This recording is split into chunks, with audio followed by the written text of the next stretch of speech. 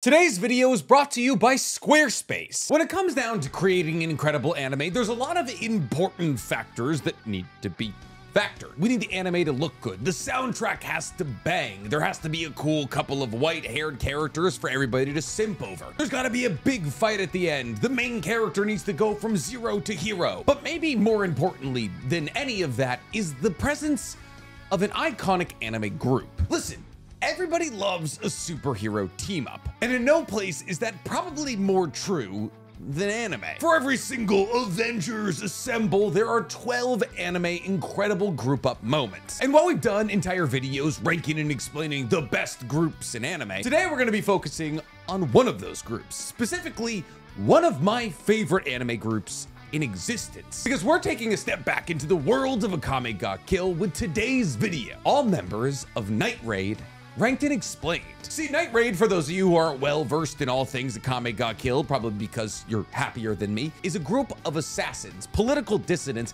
in the world of Akame ga Kill, who are rebelling against a fascist tyrannical force known as the Empire. And no, not like the Star Wars Empire, but close, technically. And in the group of Night Raid, which goes through a couple of different iterations, there are 10 total members, all of which wield legendary items known as Imperial Arms, most of which we talked about in the first Akame ga Kill video we did, the top 10 Imperial Arms ranked and explained. But today we're going to be talking about the users of those Imperial Arms, Night Raid. Even though a large amount of the Imperial Arms we talked about are used by the Empire, but that's neither here nor there. But before we get to ranking or explaining anything, guys, please, for me, like this video, subscribe to the page, and hit that noti bell. And while you guys are at it, go ahead and follow my anime podcast called Otaku's Anonymous that I do every week with Danny Mata, where we break down everything that happened in anime this week. It's available on YouTube, Spotify, and Apple Podcasts. So before we get into all that, guys, today we gotta talk about our favorite reoccurring sponsor to the page, Squarespace. Squarespace is your one-stop shopping opportunity to build the website of your dreams. Whether that website be for a brand, a page, or a business, there is no better space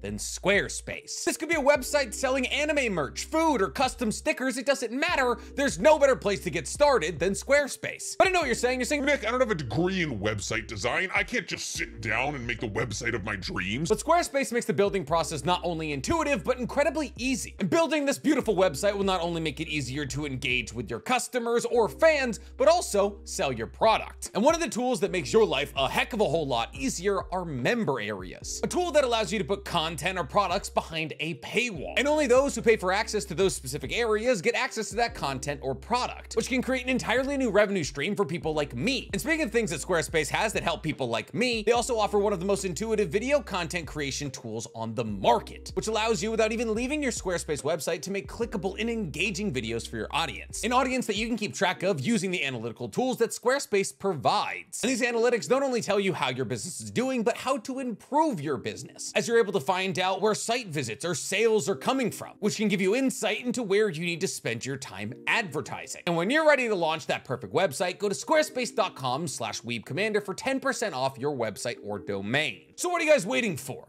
Get out there and build the brand that you know you can. So Night Raid, a group of freedom fighters rallying against a powerful empire trying to suppress the will of anybody who's not royalty. A fascist, bloated system filled with war criminals keeping the populace suppressed. And while every single character in this group fights for the same cause, they all fight in very different ways, with some characters focusing on reconnaissance, while other characters focus on turning into massive beasts that can destroy anything. And such is the beauty of Imperial Arms. Well, originally 48 Imperial Arms were created by the first king of the Empire, who commissioned scientists and mechanics from all over the world to help build these legendary weapons. And this first king of the Empire wanted to use these legendary weapons to remain in control of his nation and expand his nation for years to come. But as hundreds of years as war marched forward, these Imperial Arms slowly but surely were destroyed, making them not only a commodity, but rarer by the year. But their age and their rarity does not take away from their power. And without their power, Night Raid wouldn't be nearly as powerful a force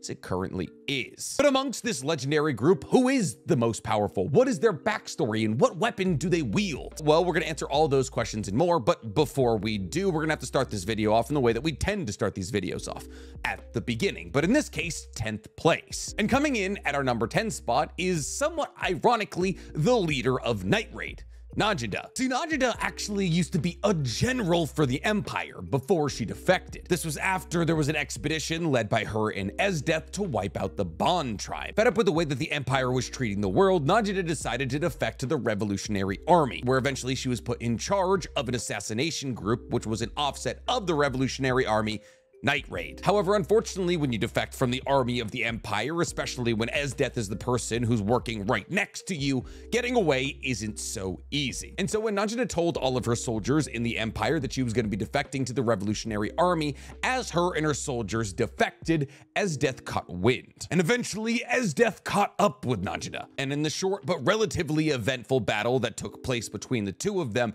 Esdeath took Najida's right eye and right arm. Now, originally, the only person that Najida had with her was Lubbock, who served under her in the Empire. But as time went on, Najida acquired more people, like Bulat and Incursia, and eventually Akame and her one-cut kill katana. However, unfortunately, because of Najida's injuries, recruitment is basically all she can do. See, at one point in time, Najida did technically wield Pumpkin. However, in the initial battle against Akame, when Najida and Bulat came across her, Najida found that she was unable to hit Akame with Pumpkin, and after that battle, realized that Pumpkin would be better suited in the hands of Mine. Now, the reason that she probably got rid of Mine is because she admittedly states that after her battle against Esdeath, she's only at 40% of her original power. And since Pumpkin's power scales directly to how much emotion and power you can put into Pumpkin as the wielder, Najida, realizing that Mine, who was healthy and strong and very emotional, was the better choice, was a clear-cut good choice. But Najida only being at 40% of her original power is kind of scary, because we've seen from Najida that with the power of her prosthetic arm, she's still able to punch heads clean off, which is mostly based off her ability to fire her prosthetic arm and reel it back in. And by using the momentum of pulling herself towards her arm, she's able to give her kicks or her punches more momentum. Now, if we were considering Empire Najida, who had Pumpkin, she would be substantially higher on this list, probably top 3. But really, the only thing we ever see from Najida in terms of power is eventually she becomes the master of Susanoo. However, being the master for a humanoid Imperial arm really doesn't take all that much work, and it's kind of hard to associate Susanoo's power with hers, considering the fact that he is basically a person. Really, the only thing that Najida does as it pertains to Susanoo is supplying him with power for his trump card, which she's able to do 3 times. Now, she also provides some long-distance assistance for Susanoo every once in a while flying on the back of her flying mantis, but long-distance support for your biological Imperial arm isn't going to put you that high on the Night Raid list. But that being said, she does make it to the end of the manga, so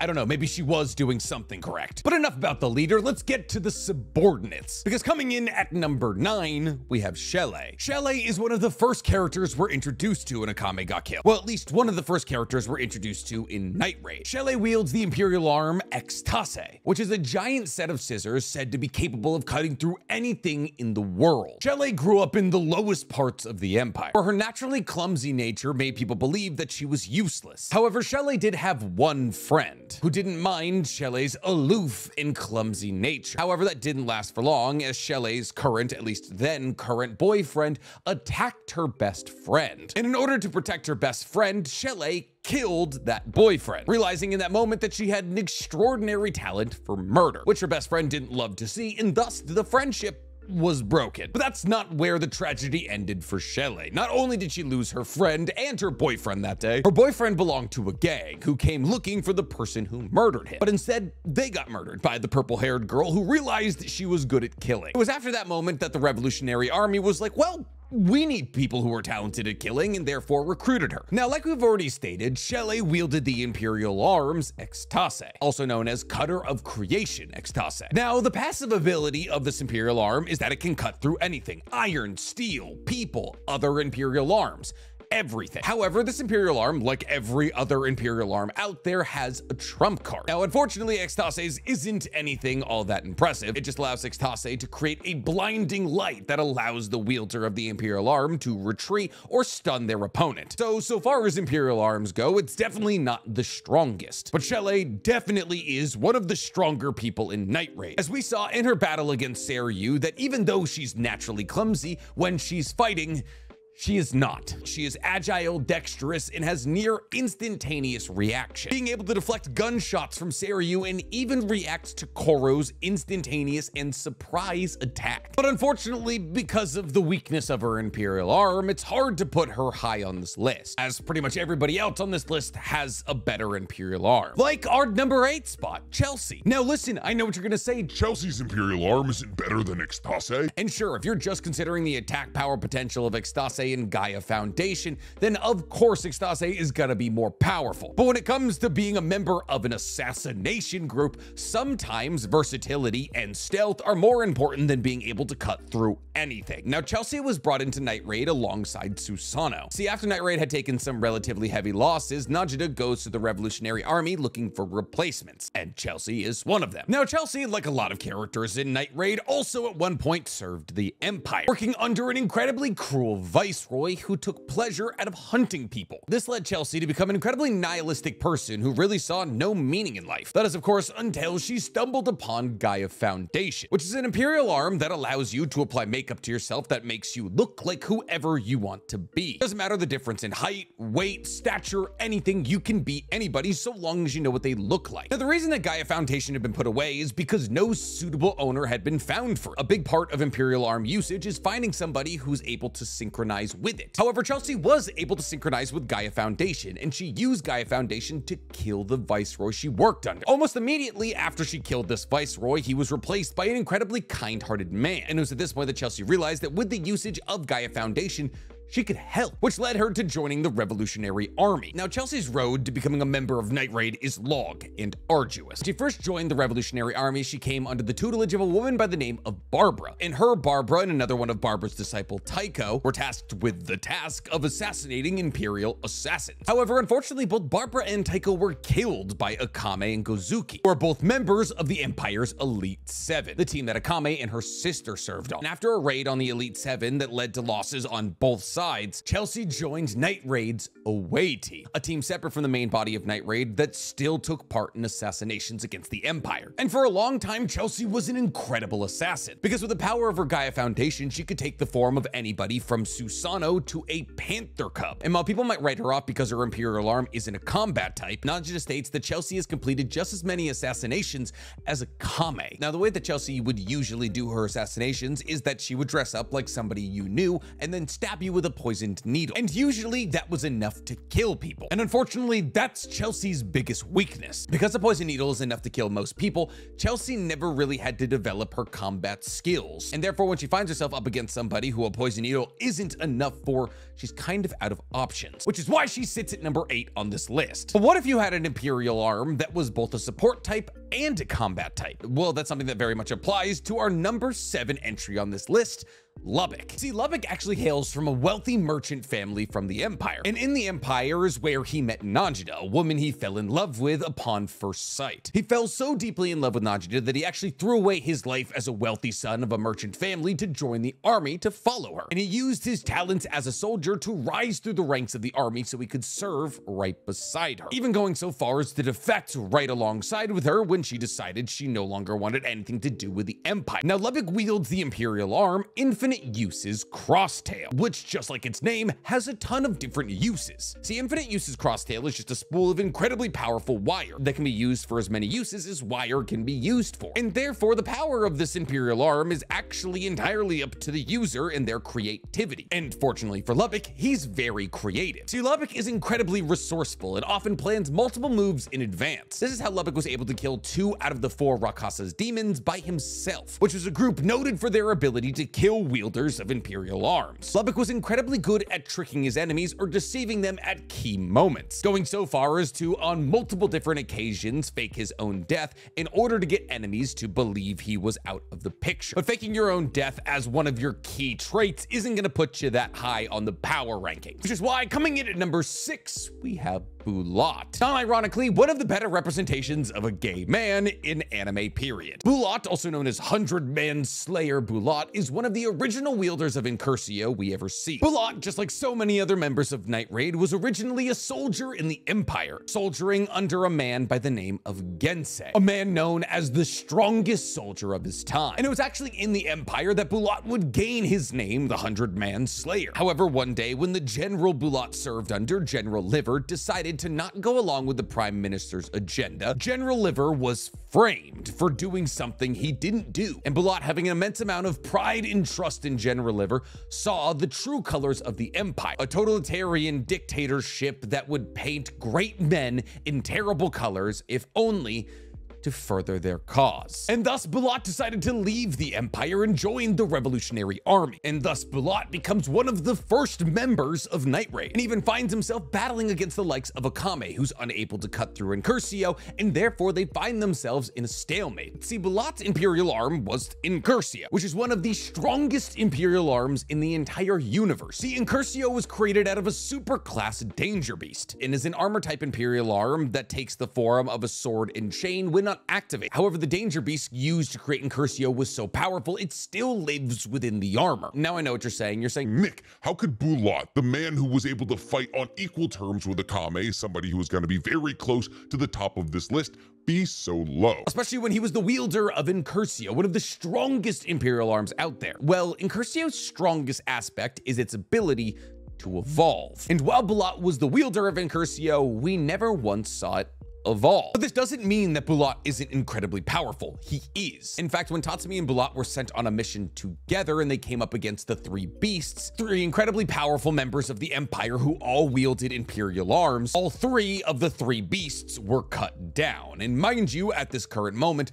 Tatsumi didn't have an Imperial arm. See, Bulat, when he manifests Incursio, also manifests a spear that he is incredibly versatile and deadly with. And with the power of his spearmanship, he's able to take on multiple powerful enemies at once, like the three beasts. Not to mention that Bulat's strength and endurance are probably some of the highest in all of Night Raid, as he was not only able to take multiple hits from General Liver's Imperial arm that allows him to control his blood and shoot it at such a high velocity that it was able to pierce through Incursio, and even after taking the damage inflicted by this Imperial arm, still best his former general in a sword fight. And like we've already stated, he was able to battle Akame to a standstill, with her later admitting that if the battle had come to a conclusion, she would have lost. And mind you, at this point in time, Akame was considered the Empire's strongest assassin. On top of this, as somebody who had mastered the Incursio Imperial arm, Bulat was also able to use its special ability, invisibility, which allowed Bulat to turn invisible for a limited amount of time. However, sometimes the best armor in life is no armor at all, because coming in number 5, we have, maybe quite controversially here, Leone. Leone is one of the oldest and most tenured members of Night Raid. And while Leone's roles usually boil down to reconnaissance and gathering of information, when it comes to a brawl, there's very few who can go one-on-one with her. Leone grew up in the toughest part of the capital, where she was forced to work in a massage parlor at the age of way too young, and she was recruited into the Revolutionary Army when she saved some children from the same slums that she was from. Her backstory is a lot less convoluted than a lot of others. Now, Leone does kind of embody the big sister role on Night Raid, and honestly, I wasn't complaining. But outside of her big sister persona, Leone also has some big power. See, Leone wielded an Imperial arm known as Lionel, and Lionel basically just acts as a passive boost to anything that Leone does. It boosts her speed, strength, reflexes, and regeneration. Yes, that's right. With the power of Lionel, Leone has the ability to regenerate wounds, and not just simple bruises or scratches, grievous, borderline fatal wounds. And the regeneration granted by Lionel can actually be brought up to an even higher level, because the trump card of Lionel is something known as Regenerator, which grants the user a level of almost instantaneous regeneration, which allows Leone to recover from a removed eye in multiple deep slashes. And if, let's say hypothetically, Leone loses an arm, Lubbock can use Crosstail to reconnect that arm to her, and she could regenerate that arm's connection to her body. On top of all of this, Leone's regeneration ability is actually amped if she eats other animals, and we saw a good example of this in her battle against Dorothea. Tie this into the fact that Leone is probably the most talented hand-to-hand fighter in all of Akame ga Kill, and you have a scary mix. But Leone often didn't even have to resort to her hand-to-hand combat, because her animal-like characteristics granted to her by Lionel actually made her incredibly incredible at stealth, which meant the majority of the assassination missions that she was sent on, she was able to kill the person before they could even react. And when you're a person able to kill 3 men with a single blow or a large danger beast with a single blow, having a little bit of stealth on your side is a big plus. And speed-wise, Leone is able to keep up with Tatsumi while he was using his Incursio transformation. She was able to tank lightning bolts from Budo and get back up. On top of this, her animal-like instincts basically give her a 6th sense for danger. And not to mention, she also gets a super form that amps all of her existing amped abilities when she fuses with Lionel, making her the strongest form of what was already a very strong character. But not as strong as a tsundere with a cannon. Because coming in at number 4, we have Mine. Mine, while one of the worst characters in the beginning days of Akame ga Kill, slowly but surely becomes everybody's favorite girl. And as she emerges as the clear and only choice for Tatsumi as it pertains to a love option, we can't help but fall for just how mean she used to be. Mine was born in the western borders of the Empire and spent the majority of her childhood under incredible ridicule because of her half-foreign blood, where she gets the pink hair from. And thus Mine decides to join the Revolutionary Army when she hears that the Revolutionary Army is trying to make alliances with Western nations, in hopes that one day when the Revolutionary Army wins and unify with Western nations, that prejudice towards those with Western blood will be lessened, and that Mine's children who will have her Western blood won't go through the same level of discrimination that she went through, which is going to be hard when you consider the fact in the manga that Mine's children are half dragon. It's a lot to explain. I'm not getting into it. Now, Mine's power comes from her Imperial arm, Pumpkin, which was given to her by Najida, who realized she could no longer use it at the full capacity she used to be able to. Now, Pumpkin is a rifle Imperial arms that has the ability to shoot in 3 different ways, that being sniper, machine gun, or long barrel, with long barrel essentially being a cannon. However, Pumpkin doesn't fire bullets. Pumpkin fires spiritual energy that's a reflection of how much danger the user is in. So the more danger the user is in, the more powerful the weapon is. However, apparently when you're firing emotional bullets, you have to make sure you don't overheat. But when it comes down to it, there's very few Imperial arms that are as customizable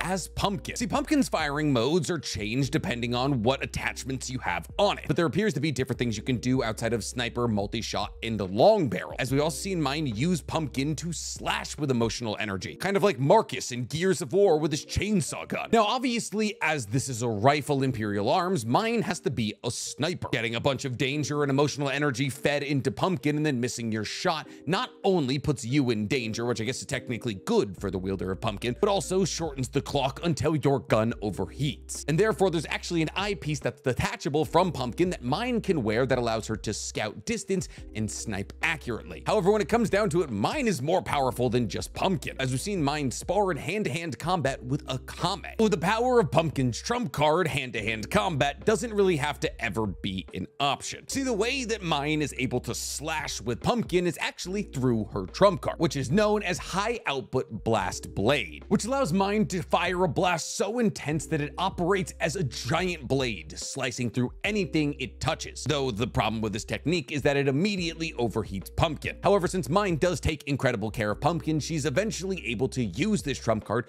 multiple times in a row, which makes her and Pumpkin some of the strongest people in the universe, with her only discernible weakness being the fact that she constantly leaves her back open to counterattack. But Mine actually does this on purpose in order to put herself in more danger, because the more danger she's in, the stronger she is. But since we're talking about Imperial arms, let's talk about an Imperial arm, but a biological one, because coming up at number 3, we have Susanoo. Susanoo isn't a person. He's a biological Imperial arm who was brought to Night Raid under the commission of Najida. And outside of being one of the most powerful Imperial arms in existence, he's also Night Raid's housekeeper and cook. Now, his real name is Speed of Lightning Susanoo, and he's roughly 1,000 years old, because that's how long ago Imperial arms were created. Now, Susanoo is a perfectionist who's obsessed with keeping everything tidy and symmetric. And while technically he isn't a human, as time progresses, he eventually makes friends with members of Night Raid. And the first real time we ever see Susanoo step to the plate is in his battle against Dr. Stylish, where it was revealed to us that Susanoo wasn't actually a human, but a humanoid Imperial arm, as we saw him not only unaffected by Dr. Stylish's poison attack, but also recover from what should have been fatal wounds as Dr. Stylish's explosive minions, well,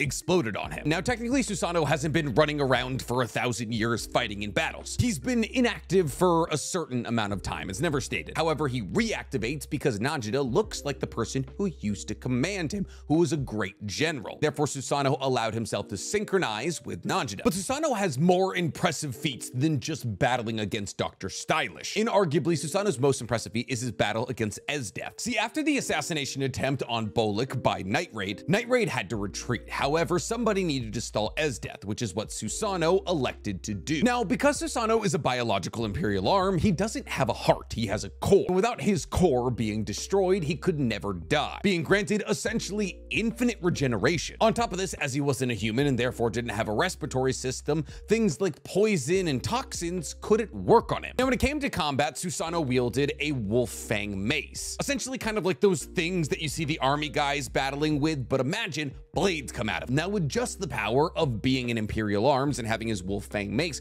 Susanoo has pulled off some insane stuff. Like when he battled against Kurome's ultra class danger beast, Destigul, and came out victorious. Now, mind you, Ultra Class Danger Beast is as high as a classification on Danger Beasts gets, holding the same distinction as the Danger Beast that was used to create Incursio. And that's without even considering his trump card, which is known as Magatama Manifestation. By absorbing power from the person who was controlling him, in this case Najida, Susanoo was able to acquire a more powerful armored form. And in this more powerful armored form, he's able to use 3 abilities he couldn't use previously. Yata no Kagami, also known as Kagami Mirror, that allowed him to deflect all incoming projectiles. Ame no Murakumo, which is an incredibly long transparent blade that allows him to cut through basically anything, including Esdeath's ice walls. And Yasukani no Magatama, which allowed Susanoo to increase his speed and strength. Now, in this form, Susanoo is pretty much an even match for Esdeath. In fact, in this battle against Esdeath, where Susanoo was simply trying to stall her so the rest of Night Raid could get away, he forced Esdeath to use her Imperial Arms trump card that allows her to freeze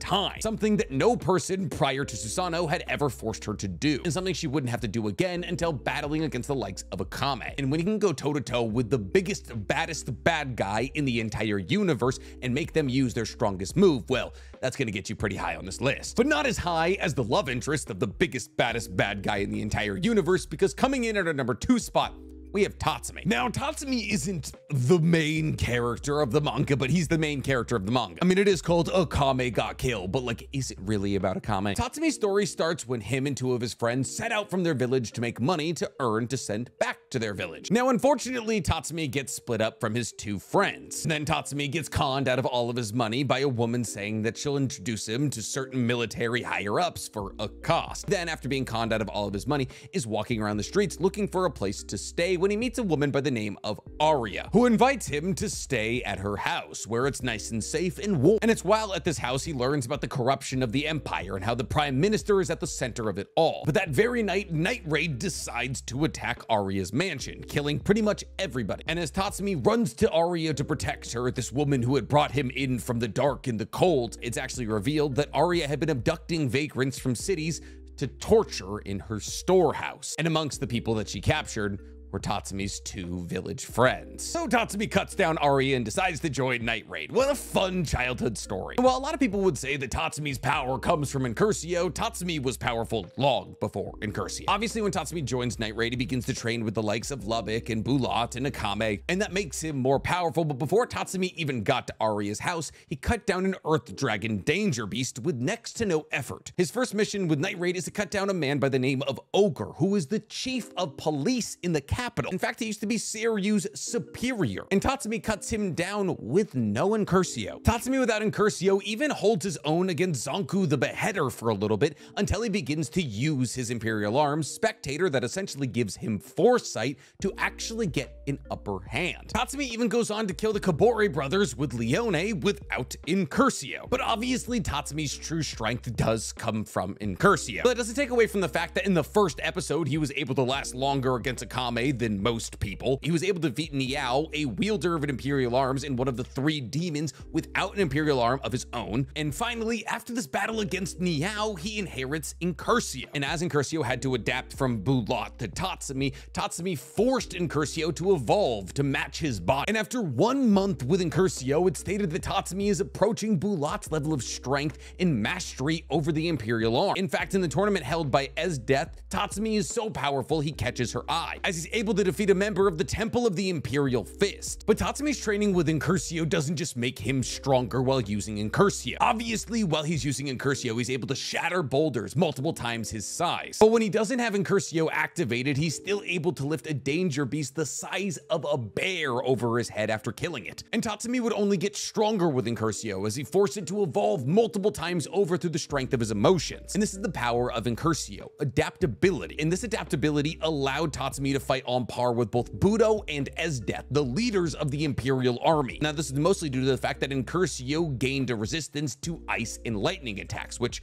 both Esdeath and Budo use, respectively. In fact, Incursio's resistance to ice-based attacks is so high that it's able to resist Esdeath's trump card, which freezes time itself. And when Tatsumi and Budo fight against each other, Tatsumi is the first person to ever land a clean blow on Budo. However, as Tatsumi continued evolving Incursio, Incursio began to bind to his body, to the point where Tatsumi began to look more and more like the danger beast used to create Incursio, Tyrant, than himself. However, since Tyrant was also immune to poison, Tatsumi also became immune to poison, as we saw that he was immune to the poison trap left by the Prime Minister that was said to be able to kill a high-class danger beast in an instant. But this isn't where the evolution of Incursio stopped. In Tatsumi's battle against one of the strongest, if not the strongest Imperial arm in all of Akame ga Kill's, Shiko Taser, he forced Incursio to evolve once again, allowing him to destroy a 1,500-foot-tall Imperial arm in 2 hits. And now in the manga, he's a dragon forever. And they have kids that are dragons and have pink hair. Oh my god, that's Milliam. But even that doesn't make Tatsumi as strong as our #1 entry on this list, because the #1 entry on this list has the manga named after her, Akame from Akame ga Kill. See, Akame, also known as Akame of the Demon Sword Murasame, started off her story as the Empire's strongest assassin. Well, technically, she started off her story by her and her sister Kurome being sold to the Empire by her parents, after which the Empire forced her and her sister to go through a cruel exam where they were forced to live in a forest overrun with danger beasts. And out of the 100 children forced into this forest, Kurome and Akame were one of the very few to survive. And though they both survived this test, Gozuki, the current wielder of the Elite 7, said they both couldn't join their squad because, as they were sisters, they would depend on each other, and depending on somebody in the line of assassination isn't the move. And thus Akame, as the more powerful of the two, was accepted into the Elite 7 and quickly became one of the greatest assassins in the Empire's history. Akame was then given something known as a Shingu, which were weapons created by an emperor 400 years ago that were supposed to surpass the Imperial arms. And the Shingu that Akame was given was a sword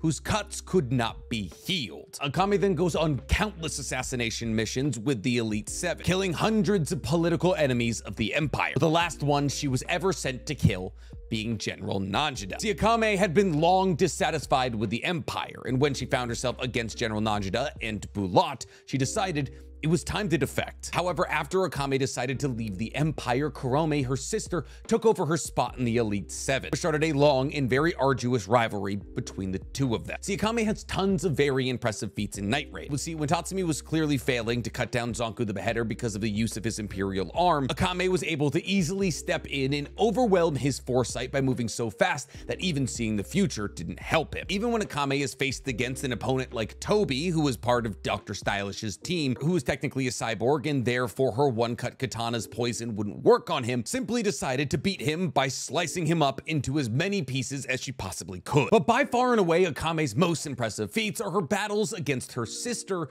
and Esdeath. See, Akame, after Night Raid's battle against Budo, finds herself in combat against her sister, Kuromi, who wields the Imperial Arm, Yatsufusa, which allows her to reincarnate people she's killed and control them as puppets, allowing her to control up to 8 people or danger beasts simultaneously. And while technically Akame doesn't defeat Kuromi, because Kuromi is whisked away by Wave and they defect from the Empire, Kuromi was the new strongest person in the Elite 7, maybe outside of Wave. Akame being able to go toe-to-toe against her with Yatsufusa, one of the strongest Imperial arms in the entire universe, is a very impressive feat, but not nearly as impressive as Akame's battle against Esdeath. See, while in the beginning stages of Akame's battle against Esdeath, it appeared as though Esdeath had the upper hand, it became apparent through the course of their battle that not only could Akame go toe-to-toe with Esdeath, she could defeat her. Now, obviously, this had a lot to do with Akame's Imperial Arm, Murasame, which had the ability to kill anybody it slashed once, thus giving it the name the One-Cut Kill Sword. However, the poison inflicted by Murasame does take a second to take over the body, and thus when Akame is able to slash one of Esdeath's arm with her blade, Esdeath simply